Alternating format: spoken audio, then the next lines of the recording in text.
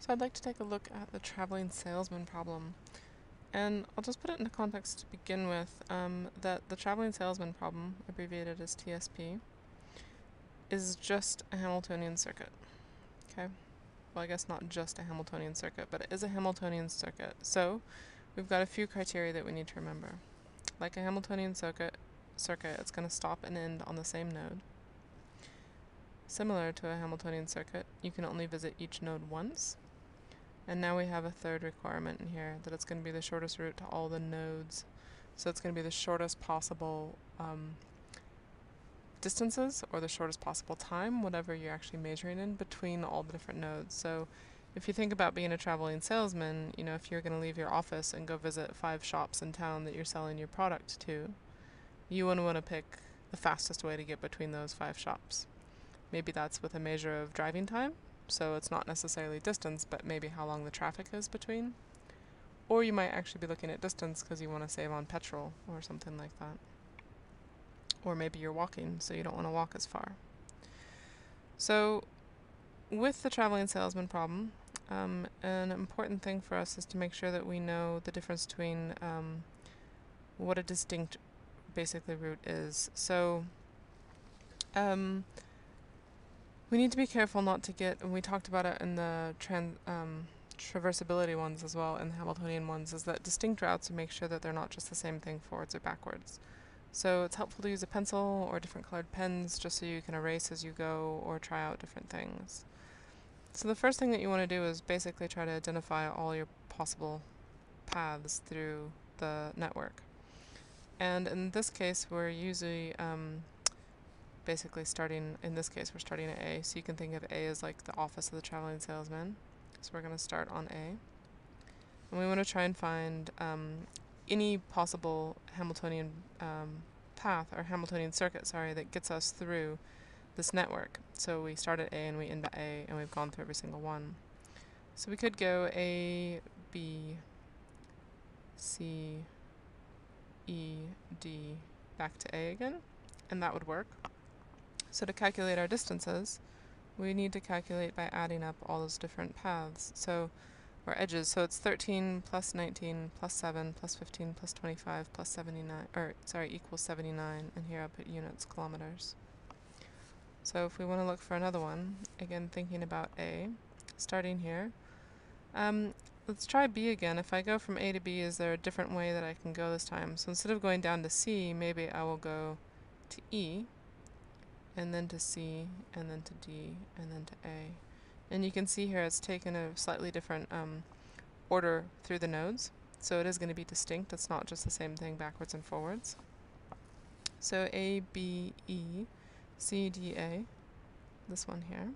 And if you add them up, you get a total of 65 kilometers. So you can see that is a shorter path, shorter circuit to complete everything.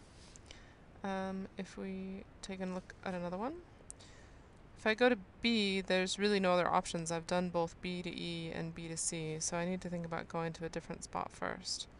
So if I try going to E, what happens? If I go to E, I can go to B, I can go to C, I can go to D, and I can go back to A. So again, you can see it's not the same as any of the previous ones that I've done. And let's see if I can find A, E, B, C, D, A. And in the ones that they've written down, you'll notice that I don't see that order, A, right here, A, E, B, C, D, A, written down. But if you look at in reverse, so basically the exact same thing backwards, A, D, C, B, E, A, it's this one here. So I won't write them both down because one is just the reverse of the other. And if I add up everything along that blue circuit, 25, 11, 19, 9, and 5, I get 69 kilometers. And so now we're trying to find that last distinct route. And so let's think about what we can do. Actually, if I go to D again, or if I go to E, I can make it around, but it's going to be the exact same as before. So maybe let's try something slightly different. So A, E, and this time I'll go to D, And then from here, I've got to go to C and B and A. So you can see that black one is different than all the others as well. And it ends up being this one here. So 13 plus 19 plus 11 plus 5 plus 15 equals 63 kilometers. So this one ends up being our traveling salesman, the route that you'd want to take because it's the shortest path possible. So if you're going along on these, and you're trying to pick up a new route because you don't know that there's only 4, you might try a few other things, but you might get yourself stuck. So for instance, if I went, just use a highlighter so you can see, if I went from A to E out to C, there's no way for me to get to everything without not making a Hamiltonian by going through a circuit or going through a node that's already been visited. So that's not going to work. And if I try any other situation, I might end up just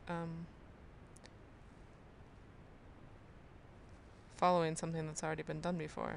So if you notice, this one goes back over the green path, the green circuit through there. It's following the green circuit just in the reverse order, so I can't use it.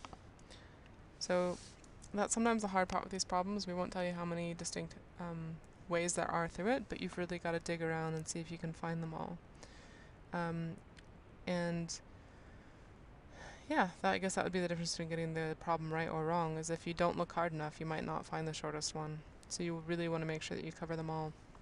And in the next video, I'm going to show you a way, if the diagrams get too messy for you, I'm going to show you a way to do a kind of like a tree diagram to make sure that you've actually looked at every single possibility in the network.